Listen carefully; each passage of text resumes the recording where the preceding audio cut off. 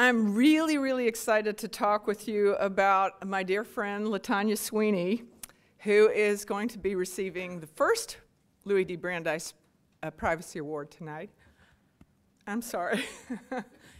Well, I had a lot of history about her to tell you, but she's actually going to tell you something about herself, which I think is going to be much nicer and even more personal. But I want to tell you, in case you've been living under a rock, just in case you've been living under a rock, Latanya Sweeney has been really, I think, one of the very first, maybe the very first computer scientist and scholar to think about the implications of privacy in healthcare. And she began her work, I think it was pretty quickly after or during graduate school. And so, as you know, she's applied her talents to issues of society, of governance, technology, and of course, her particular interest in data privacy has been such a benefit to the American people. She is single-handedly the one that pointed out that, you know what, de-identification, it's not really going to make data private, and so we have to do something. And the thing that's most striking about her is, with all of her knowledge and all of her interests, she manages to find research projects that really connect with and illuminate these critical issues for the public. So, for example, some of you might know her work about the, what's the name of those sleazy businesses? You know, the button that said, Latanya arrested? Oh, the ads, yeah. So on Google search, she was, I guess, fooling around one day, and you know, everybody does this sometimes, right? You Google your name, and up came a little button, said, Latanya arrested? And she's like, what? And you can imagine. So she quickly saw the potential of this issue because you have to click on the button, and then the button says, if you pay us $10, we'll tell you if Latanya was arrested. So you can picture the experiment. Of course, it had a wide variety of names that sounded of, you know, different groups. So Jill Smith didn't get a button that said Jill arrested. But anyway, the point being, it was a particularly brilliant experiment to show how the use of very little information about you, your name, can be used to actually extort you and discriminate against you, because, you know, if you put your name into a search, so might a future employer, right? So that's the kind of way that she thinks about using computer science to show us the dangers of personal information online. And so we're all really thrilled that she's at the FTC. What a stunning choice for them to get the nation's premier computer scientist that's interested in data privacy to come work for them. So that's where she is now, and I wish other federal agencies would think like that. Like, why don't we get experts to come in and advise us? But she sets an example for other agencies. And well, there's one other story I had to tell you. I wanted to tell you.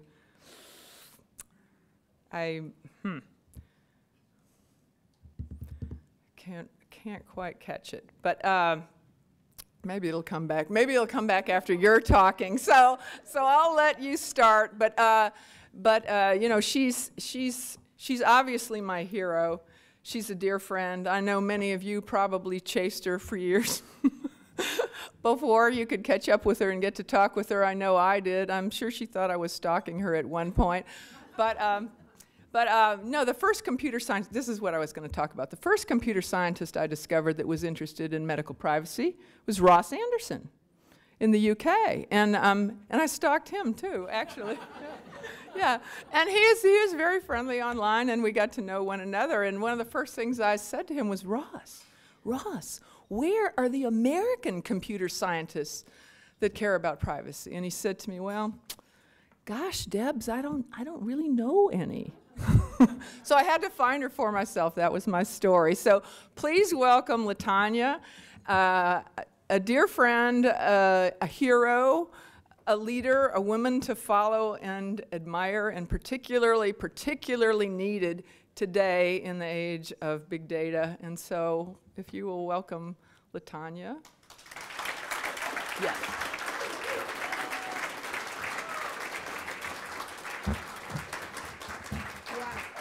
Wow.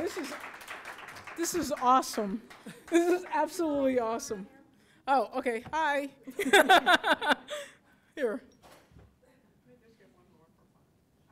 Thank you. Thank you. Thank you very much. Oh, Thank you. lovely sweetheart. Thank you. This is the award is awesome. Having Justice Brandeis's grandson here is awesome, and so many familiar faces here to share this time with me is also awesome. I'm very grateful to Patient Privacy Rights and to Dr. Peel for the work that they do, and for thinking of me in such an amazing way. You know, this is definitely a peak in my life, is getting this award, and it makes me think back on my own childhood. At the age of 6, I asked my great-grandmother, what do you call a person who likes math? A mather, a mathete, a math man, or a magician? My great-grandmother opened this old big dictionary that had always been on our family bookcase, and after working around the word, she said, the word is mathematician. A 6-year-old girl who wanted to be a mathematician was an oddity my great-grandparents never understood, but they always supported. While my peers voiced ever-changing ambitions of becoming firemen, athletes, teachers, numbers spun in my head. 1 + 1 is always 2. No matter how big the number, I can add 1 to get a bigger number still.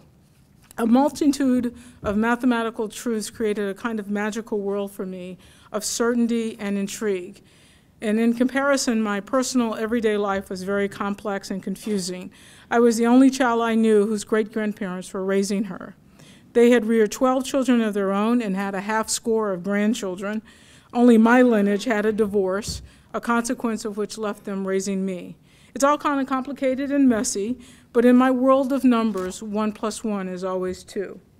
My fascination with math continued through geometric proofs and algebraic equations. My search for never-ending mathematical absolutes zipped me through all the available math courses at my middle school, so I embarked on college courses. And then in a flash, my messy life got messier still. A stroke took my great-grandmother.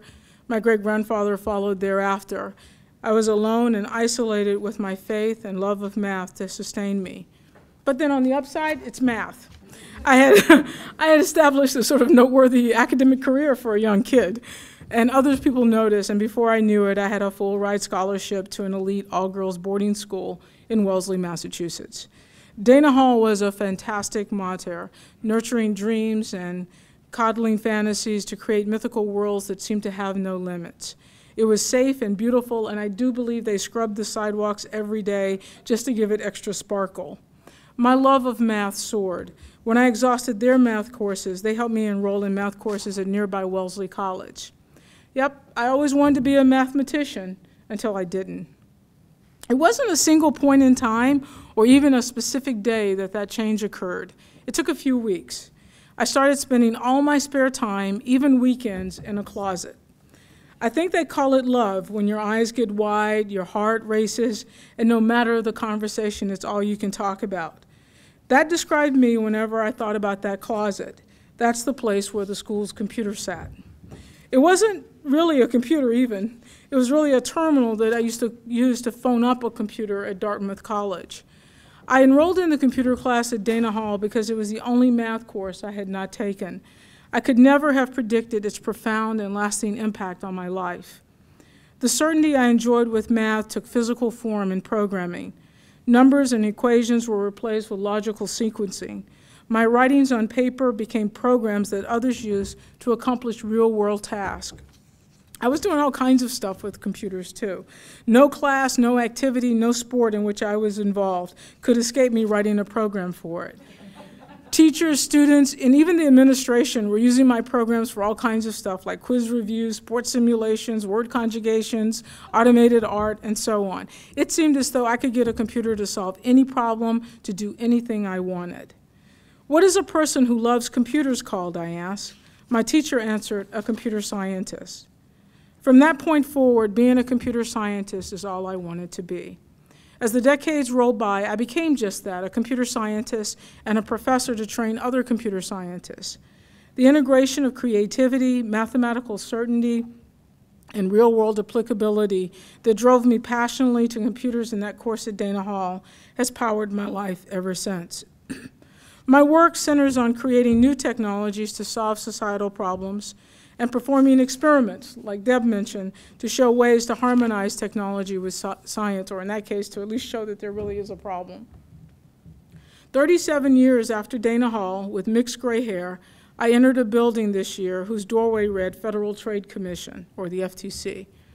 Now, I'll be honest, all I knew about the FTC at the time was that every once in a while it seemed to it would publish a report or a decision that impacted how business treated consumers, even businesses on the internet. How did the FTC become the consumerist police force? Why do their reports impact practices on what seems to be an anarchy called the internet? At the time I entered the building, I had no idea. The doors opened to reveal a lobby with walls of solid marble, dimly lit by ceiling-mounted fixtures that are outlined in silver metallic trim. It's the kind of space they just simply don't build like that anymore. And tucked in, and I think you can really appreciate it, because tucked in the square hollow is this thing called, it has this moving door. I think it's called a phone booth, but except there's no phone inside. But you can imagine what it was like in its heyday with people bustling about. Today, though, the lobby is very somber and quiet. It seems more like a museum. Its artifacts and secrets seem to lie behind a wall of security scanners and guards. I spent the whole day barely venturing from that lobby, giving biometrics, signing documents, doing online compliance training, creating lots of long and very complex passwords that I kept forgetting. My first day as FTC's new Chief Technology Officer ended with me learning nothing more about the FTC than when I entered. Nothing that day, the people, the place, or its marble walls, gave a hint that I had entered Spider-Man's den. Spider-Man is really, he's the champion of the little guy, for those of you who don't follow comics, and he is actually my favorite comic book superhero. Just so you know, what happens is there's an irritated spider who bites the regular human Peter Parker, and he gets superhuman strength, reflexes, balance, and the ability to cling tenaciously to most surfaces. He improves his power through his own hard work, though, effort and training that he engages in, becoming strong enough to throw a car, lift 10 tons, do gymnastic flips over entire buildings. Spider-Man only uses his powers to fight evil, and he does so for no other reason than doing the right thing. He struggles with daily finances, even though he saved the world from drug dealers, mobsters, and mad scientists. The local press scorns him at every turn despite his amazing feats of good. When facing his notorious foe, like the pumpkin-throwing Green Goblin, he doesn't just start using his superpowers. Instead, he first uses his brain, and he thinks of a plan. But what really cinched him, for me, was a connection Spider-Man had to my great-grandparents. His code of honor: with great power comes great responsibility. It was the same as the biblical one my great-grandmother had instilled in me years earlier: from those to whom much is given, much is expected. The FTC has its own sort of unique combination of strength, speed, and agility. Its mission is to protect consumers and promote competition. Under legislation sought by President Theodore Roosevelt, Congress created its predecessor, the Bureau of Corporations, in 1903. The main role of the Bureau was to study and report on industry with a focus on monopolies and monopolistic practices. About a decade later, the FTC evolved with its expanded reporting, enforcement, and policy mission. President Franklin Roosevelt laid the cornerstone at its headquarters at 600 Pennsylvania Avenue. That's the building with the marble walls that I mentioned. And he remarked, quote, "May this permanent home of the Federal Trade Commission stand for all time as a symbol of the purpose of the government to insist on a greater application of the Golden Rule to conduct the corporation and business enterprises in their relationship to the public." I am not sure whether President Roosevelt foresaw corporations as people, but the FTC remains the prophetic keeper of the Golden Rule, holding corporations responsible for treating consumers fairly. I entered that building 100 years after President Roosevelt said those words, and have been there long enough to witness the FTC's evolved web spinning and slinging capabilities, the press constantly discounting its feats, and the relentless pursuits of its people seeking to do good. This speech is really not an insider analysis of the FTC or even an account of my time there. Instead, the occasion of this award purchased me on a peak from which I can see where I have been, where I am, and project where we might go. So now I'm in the government, so I have to now tell you, I am solely responsible for the content, characterizations, ideas, and choice of topics in this speech. My comments do not necessarily reflect the views of the FTC or any of its commissioners. The goal of this speech is to spark discussion and debate and move the world to better harmonization of technology and society. I'm almost done. That was perfect. So let me look towards the future by looking at some historical background. Why does enjoying a camcorder, a new computer, or a football game mean you have to risk personal harms like loss of privacy? Sometimes we do enjoy advances in technology with protections like privacy, but how can we do so more often? So let me give you some historical cases to think about. In 1983, Sony introduced its camcorder, a mobile device for consumers to record video with sound. In the United States, you can usually video a person in public without his knowledge or consent, but if you want to record his conversation, electronic wiretapping laws dictate whether you must get his permission, and requirements vary among states. The camcorder had no mute button, making it impossible for consumers to capture video without sound. Replicating the design today, most mobile phones and digital cameras still record video with sound and provide no mute option. So as a consequence, people routinely shoot video that may violate wiretap laws. And in some states, people have faced felony charges as a result. For a fraction of a penny, a camcorder with a mute button would have harmonized camcorders with existing laws. In today's devices, a software option instead of a physical change would do the trick. However, broad adoption of these devices with no mute option seems to be changing American social and legal norms. In a 2007 case, a political activist reportedly violated a wiretapping statute by recording video of a Boston University police sergeant during a political protest. Today, legal challenges are moving in favor of individuals recording law enforcement officers in public. A news article describes a case of a parent wiring his special needs child and capturing insults hurled at the child by a bus driver and teachers. Last year, Pennsylvania passed a new law that allowed video cameras mounted on school buses to record video and sound. Did the technical design of mobile sound recording devices change societal norms? In January 1999, Intel wanted to enhance the security of online communications by embedding an unalterable unique number in the processor of personal computers. Their idea was that when a computer engaged in communication over the internet, the communication would include the processor's unique identifier, thereby associating the computer's action to its physical processor. Sales and usage records could further relate the processor to an owner and location. Within 2 months of the announcement, privacy and consumer groups filed complaints with the FTC. Their complaints argued that a unique number could also allow unknown observers to track computer use across the internet, even if the user was not being malicious or doing anything wrong. Supplemental complaints explained that surreptitiously tracking the movements of individuals on the internet violated expectations of anonymity and of fairness and control over personal information. By April of 2000, Intel acquiesced, and they abandoned their original technological approach due to privacy concerns. Today, mobile phones have unique numbers, media access control or MAC addresses, that are used for network communication, and that's a number that's unique to the phone beyond the phone number. Retail stores and other organizations are experimenting with using these unique identifiers to track the whereabouts of mobile phones in physical space, such as while you're shopping in the store. Is this a case of societal norm shifting about tracking, or of society not yet aware of this aspect of wireless mobile communications? Let me give one more example. I want to make sure I don't run over time. They told me 15 minutes. Okay, I'm almost done.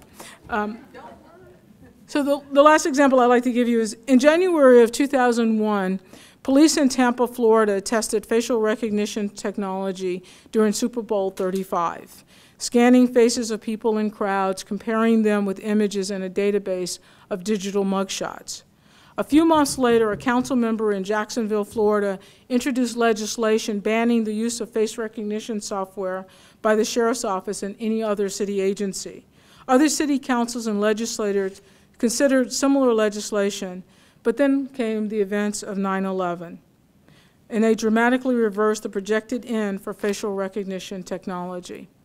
A decade later, facial recognition technology has flourished. Contents range from online social networks and mobile apps to digital signs. According to a 2012 FTC report, uses of facial recognition now include determining an individual's age range and gender in order to deliver targeted advertising, assessing viewers' emotions to see if they are engaged in a video game or a movie, or matching faces and identifying anonymous individuals in images. Is face recognition now harmonized with society, or might planned uses risk future disruption and abandonment? In these historical cases, technology design and uses clash with societal rules and concerns and user acceptance. Outcomes included revised laws, technology disruptions, inconsistency, and an uncertain future. So we need to harmonize technology and society. And the insight that I would pose to you is that we have to help decision makers reason about how to optimally fuse technology, governance, and business across stakeholder interests. Today, different stakeholders get empowered in different situations. Sometimes when the technology company leads, the policy or the enforcement is left to only deal with the design as it's been dictated by the technology. No one group, technologists, policymakers, or advocates, are sufficiently motivated or positioned to do the kind of unbiased big picture thinking that we need. As a result, society currently gets contests that yield poor results. I propose that we need a new discipline, which I currently coin technology science. A discipline often seeks to answer an overarching question. In this case is, how does society enjoy the benefits of new technology without societal harms? Perspectives of law, policy, and business are already present in technology-society clashes. But we additionally need scientific methods like naturalistic observation, surveys, interviews, case studies, and experimentation. It's only through a full-spectrum interdisciplinary approach that we can save the world. This is not unlike Justice Brandeis, whose pioneering writings about an individual's right to privacy examined and fused diverse elements of law into one theory. So what do you call a person who receives the Brandeis Award? A Brandon, a Brandisian, or a Brandtician? My answer is a tireless servant. Thank you.